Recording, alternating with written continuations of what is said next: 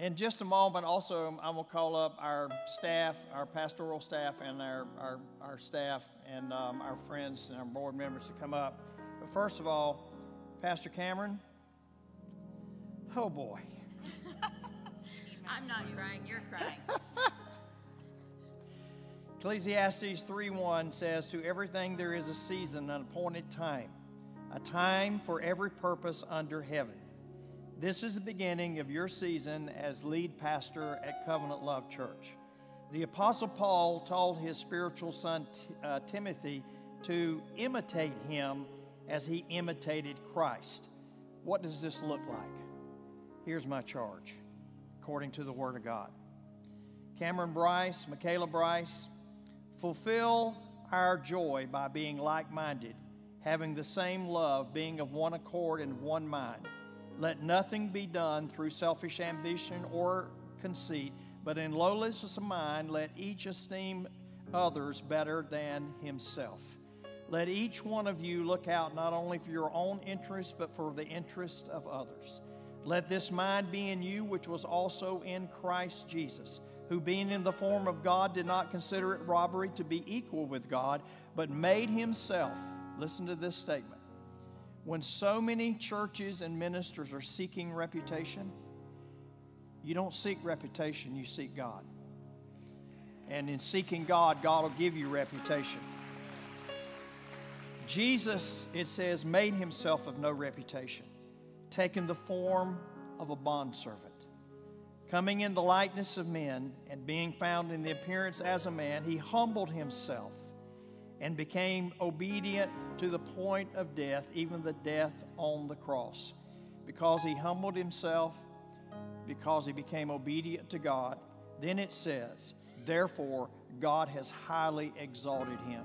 When you put God first place, you humble yourself, you don't do anything out of selfish ambition, you don't seek reputation, you seek to disciple and love people, God will promote you. You won't have to worry about it. So it says, therefore God has highly exalted him and giving him a name which is above every name. And as Pastor Marshall shared with us today, you're digging and redigging the well of the covenant. And covenant is God first, all things for him, endeavoring in every way to give yourself fully to the ministry. And what that provides is wells of salvation for you and your family and for generations to come. As in Hebrews 11:7, by faith, Noah, being divinely warned of things not yet seen, moved with godly fear, prepared an ark for the saving of his household, by which he condemned the world and became heir of the righteousness which is according to faith. We know you have great faith in what God has called you to do alongside your beautiful wife and the gift of your family.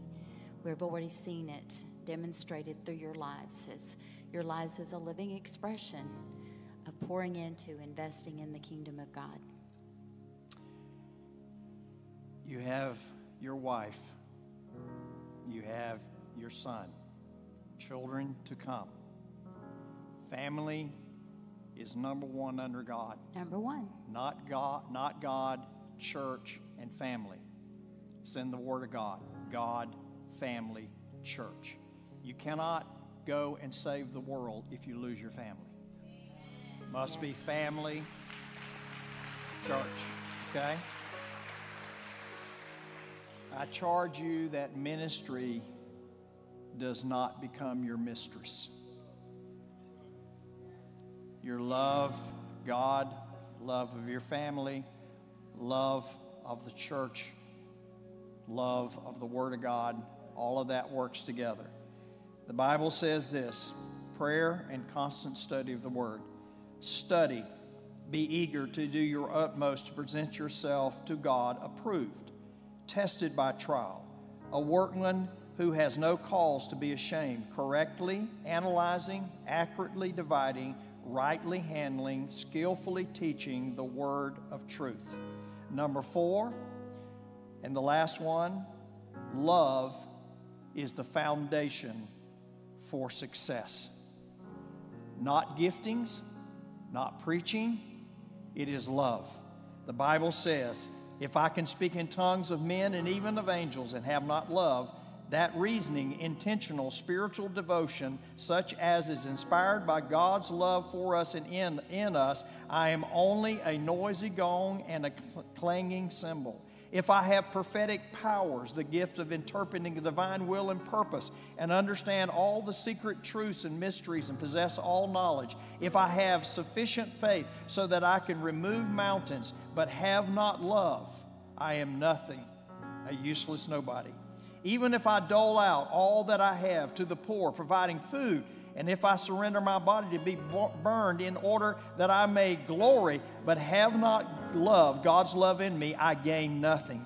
Love endures long and is patient and kind. Love never is envious nor boils over with jealousy, is not boastful or vainglorious, does not display itself haughtily. It is not conceited, arrogant, inflated with pride. It is not rude, unmannerly, and does not act unbecomingly. Love, God's love in us, does not insist on its own rights or its own ways. For it is not self-seeking, it is not touchy or fretful or resentful. It takes no account of the evil done to it. It pays no attention to the suffered wrong. It does not rejoice at injustice and unrighteousness, but rejoices when right and truth prevail. Love bears up under anything and everything that comes, is ready to believe, and the best of every person. It hopes. Its hopes are fadeless under all circumstances. It endures everything without weakening. Love never fails, never fades out or becomes obsolete or comes to an end. Love, because God is love, never fails. Now, as we pray over you right now, God put in my heart only two things to pray for you. He told me to lay hands on you as we lay hands on you, and to pray that God would give you wisdom beyond your years, and that He would give you a hearing and discerning ear and heart. That's what He asks. So that's what we're going to do. So, yeah. In just a minute. Father, in the name of the Lord Jesus Christ, we now, in accordance to your word and obedience to your leading and guiding, we install Pastor Cameron as lead pastor here at Covenant Love Church. Father, in the name of the Lord Jesus Christ, in obedience to what you put in my heart, I pray right now, and I ask you to fill him full of wisdom beyond his years in the name of Jesus. And I pray that you will give him a hearing ear and a discerning heart in the name of the Lord Jesus Christ. Let that anointing that you have placed within Tava and I for the love of unity, Father, and for the salvation of those that are lost, let that just flood their hearts like never before. Let them hear the cry of the hurting and the broken and the bruised and the wounded. And Father, I just pray that the word that will come will be a word in season every single time for those, Father God, not only for the mature, but those that are growing, and those, Father God, that are just coming into the gospel. And so, Father, we install them right now in the name of the Lord Jesus Christ. Amen.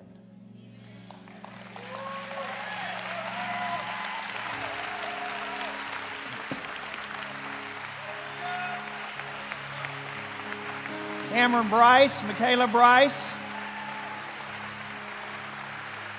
Keep on digging.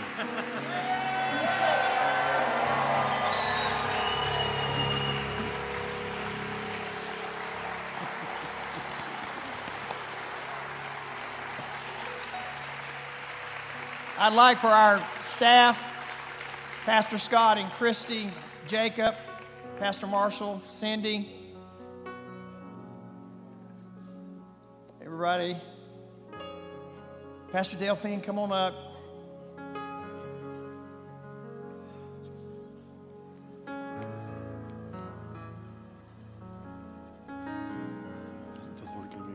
church.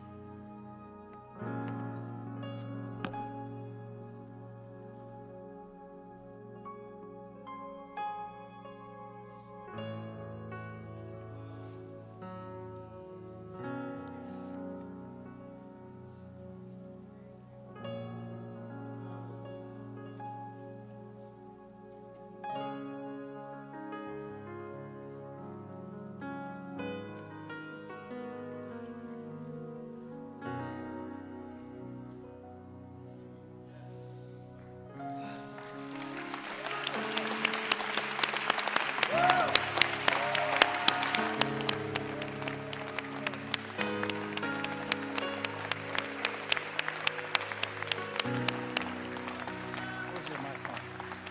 That's the mic. Yeah. This is, yeah. At this time, I'm going to ask Pastor Marshall and Cindy if they would come. They're in their 41st year of ministry, by the way. And, yeah, first church to support Pastor Cameron Micaela when they went on the mission field. So we're so excited about that. And also, one thing I want to do is in the picture you saw where Cameron was with the shovel in the bottom of the shovel, you saw a young lady there, which was Bobby Mosier, Bobby Nail at that time. But when you saw a lot of the things that were going on there, that was, especially the building in the shopping center, that was Bob Nail, who was over all of that. And Sarah was she was a part of our first 4 people, first staff member, Ernest and Myra Wood, and Bob and Sarah Nail were there. And Sarah is with us right now. Sarah, raise your hand. Amen.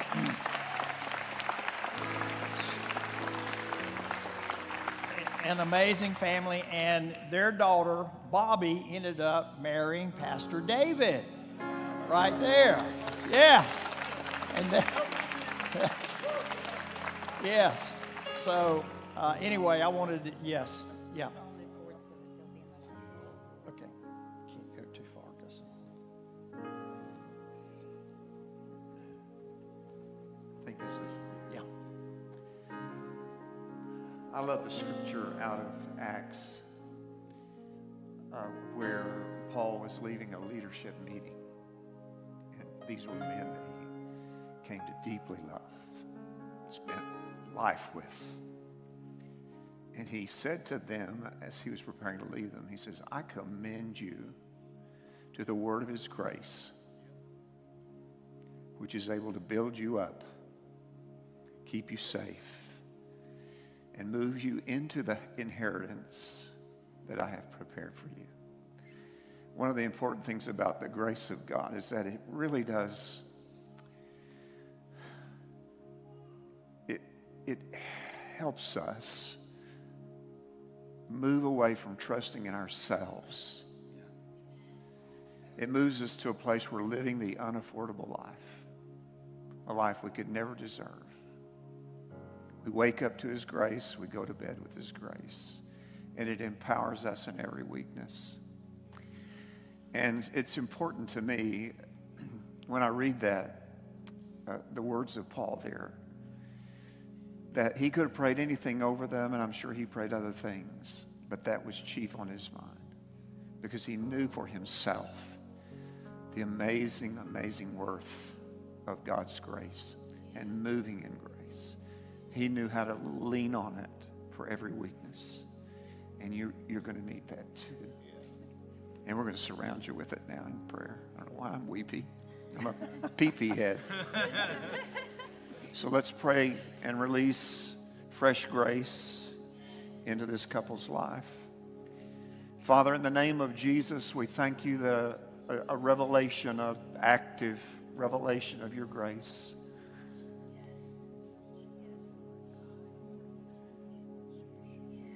will dominate these young lives. dominate these young lives.